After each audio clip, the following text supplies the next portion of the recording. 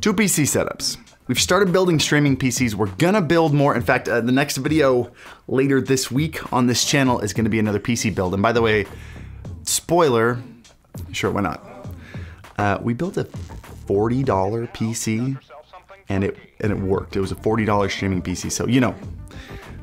Sub to the channel if you want to see that later this week. But setting up two PC setups almost definitely takes way longer than just building the PC itself. Wanting to get your audio and video with optimal performance and quality while also not wanting to shell out hundreds of dollars for equipment. So in this video, I'm gonna give you everything you need to know about transferring your gaming footage from your gaming PC over to your streaming PC, getting that video signal from one PC to the next, because there are three different methods of doing that. I'll go over all three methods, how to set up each one of them, the advantages and disadvantages of each one, and why people choose them, and ultimately try to make the decision for you of what you should use, make that decision really easy for you. And by the way, in another video in the future, maybe a week or two, I'll be doing another video about setting up audio and transferring that from PC to PC and the different methods of doing that. Welcome back to the Alpha Gaming channel. My name is Harris Heller. I am your stream doctor, and after today, hopefully the thought of setting up a two PC setup won't make you want to kill yourself.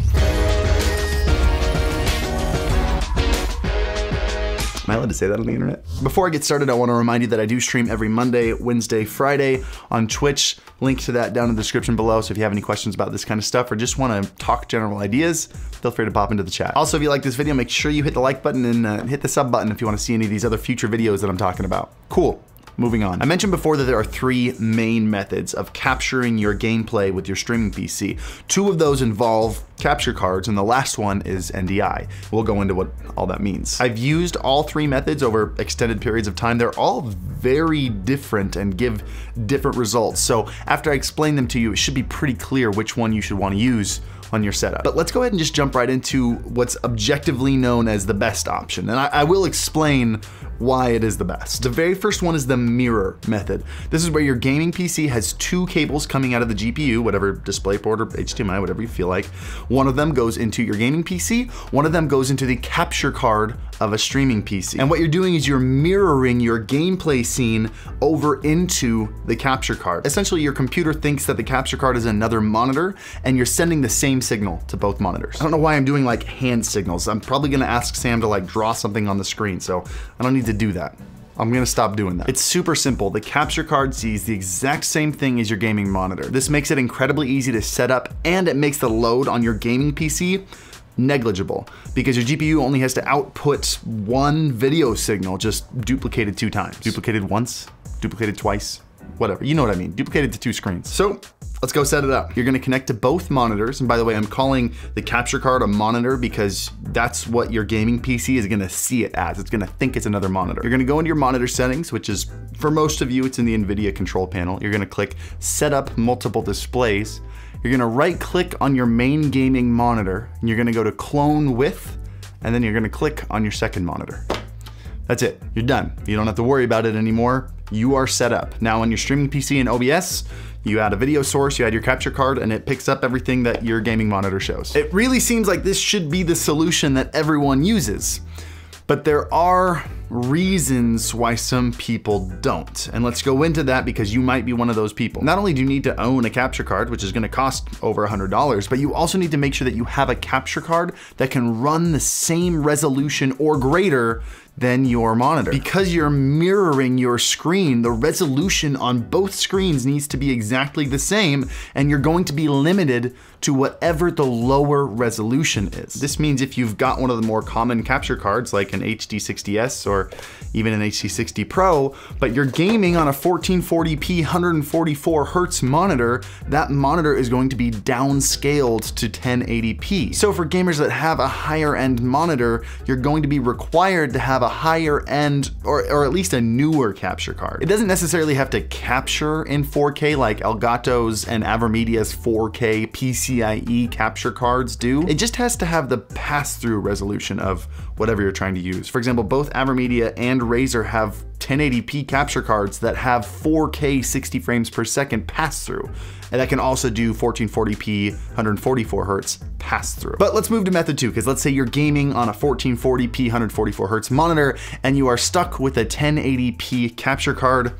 What do? Method 2 is the preview method. This is where you set up your gaming monitor and your capture card as two separate screens. You launch OBS on your gaming PC, you right-click on your preview window, you go to full screen preview, and you choose your second monitor. That second monitor, of course, being your capture card. This will display your gameplay on both screens, but because the capture card is only seeing the preview window of OBS, it can be stretched out to fit whatever resolution the capture card is at. The downside to this is, 1, you still have to buy a capture card, and 2, now there are 2 points of failure in terms of quality on your stream. Depending on how much power you have, capturing and previewing your gameplay adds a huge load to your PC. This can result in either lower frame rate in game or probably more commonly dropped frames on that preview you sending to the capture card, which means that even if your streaming PC isn't dropping any frames, your gameplay is still gonna look super choppy because the preview you sent over looks super choppy. Your gaming PC is dropping render frames in its version of OBS. So here are a couple tips. 1, make sure you use game capture and not display capture.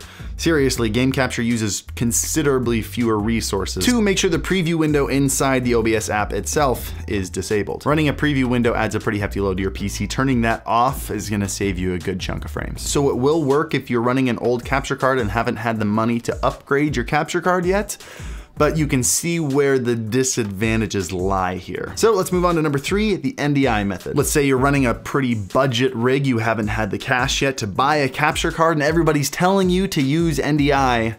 First of all, what does NDI even mean? NDI, in a nutshell, is basically when you're sending your video signal over your Ethernet connection instead of through HDMI. As long as both of your PCs are on the same local network, you can do this. How it works is you'll first need to install the OBS NDI plugin on both PCs. Link to that in the description down below. Just like method 2, you'll need to run OBS on your gaming PC and capture your gameplay. Then you'll go to the tools menu, click NDI output settings. You're gonna name your gaming PC where it says output name, and you're gonna click enable NDI output. Now on your streaming PC, you'll see NDI source as a new option for when adding a source to your scene. Choose that, then find the PC that you named, and you're set to go. This option is awesome because it's free, so anybody who's just starting a 2 PC setup can kind of get used to it using NDI. However, everything else is pretty much a drawback. Not only do you have most of the problems that you had in method 2 because you still have to capture the gameplay in OBS on your gaming PC, the one advantage being you don't have to preview it. You can turn off the entire preview window, and that's not gonna take up any resources. But also using NDI, you are going to lose a little bit of image quality. I'm sure you'll notice when I go from capture card to NDI here, the footage looks a little bit choppier, the colors aren't quite as deep, and it's pretty clear to see that there's a fair bit of delay between the gaming PC and the streaming PC, which can put your reaction on stream a little bit out of sync with your gameplay when something crazy happens. Check it out in this clip here back when I used to stream using NDI. Where are they? Oh! No! But that's it with the 3 different methods. The main differentiating factor between the 3 of them is mostly budget. If you have the budget to buy a capture card that has the pass-through rate just as high as your monitor, go with method 1. It's by far the best. If you're running an old capture card and it can't handle what your monitor can, use method 2. If you don't have a capture card, you can't afford one anytime soon, use method 3. And that's pretty much it. I hope this cleared everything up. I know a lot of you are gonna say in the comments, well, what about going into the input of your capture card, then using the output of the capture card to go back to your monitor? That's there for console gamers who can't use more than one monitor. Almost every single gaming PC has more than one monitor output. There's zero reason to do that unless you're on console. But that's pretty much it. Hope this answered your questions. Again, as a reminder, I do stream every Monday, Wednesday, Friday evening, twitch.tv/HarrisHeller. And if you have any questions about this kind of stuff, feel free to jump into the Discord. There's an amazing, huge community in there of people looking to collaborate, looking to find people, looking to talk about these methods and what's worked best for them. Link to that down in the description below as well. And as always, happy streaming, guys.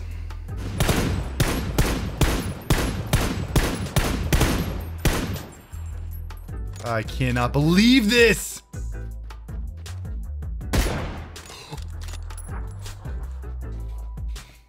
I hit this every time. I never miss.